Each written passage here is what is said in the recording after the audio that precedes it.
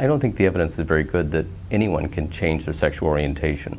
Does this mean that a highly motivated individual couldn't go to a group and through a lot of work change their behavior?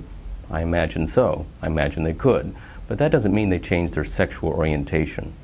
And if you really want to know whether anyone can actually change sexual orientation, if you really look into those reports carefully, the data aren't very good. I would say that it's not likely that it's ever worked, and it certainly doesn't work for most of the people that try it. If a mother or father were thinking of taking a child into reparative therapy, I would really want them to enter family counseling, because I think what's going on is that there's tremendous social stressors going on in terms of the family, causing them to feel in such a way that they have to change their child.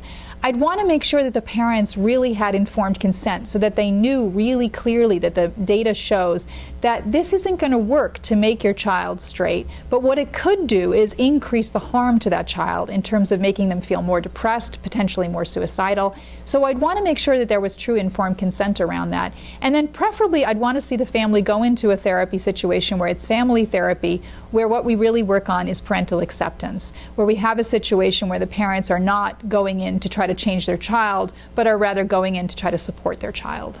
There's been a number of studies that have looked very rigorously and very scientifically at reorientation therapies, reparative therapies, and they have found a number of serious flaws. First of all, they tend to misrepresent themselves to clients. You know, the American Psychological Association has some pretty strict rules about ethics.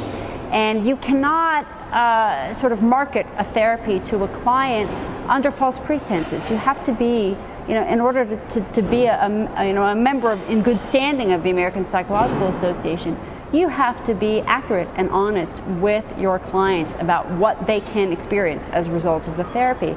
And the APA has, you know, found that the majority of these therapies are being misrepresented, that therapists are saying, we can change your orientation, when in fact all of the data suggests that that's not the case.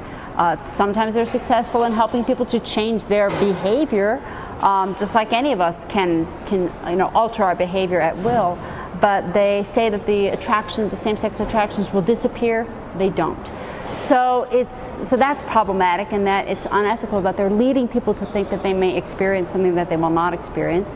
And the methods that they use to achieve this, you know, aim that they can't achieve tend to be very aversive. They use techniques sometimes involving the administration of you know, drugs to induce nausea, aversion therapy.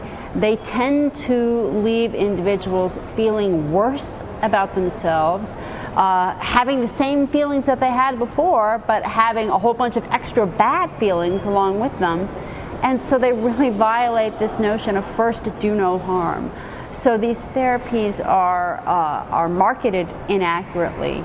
They don't actually have the effect that the therapists claim that they will have, and they do additional damage by using these sort of aversive techniques that leave people feeling greater shame, greater guilt, feeling worse about themselves as a result. So they do harm.